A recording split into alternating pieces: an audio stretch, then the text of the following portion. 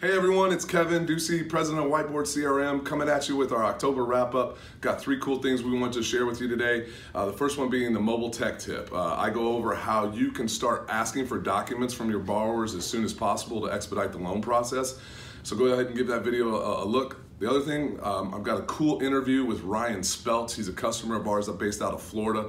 Ryan's doing some couple unique things, how he utilizes Facebook groups and how he's slowing down to speed up by investing in his team. Check that out when you have a chance. Last but not least, I wanted to highlight December 4th, we're going to be at Next Level live event in Dallas.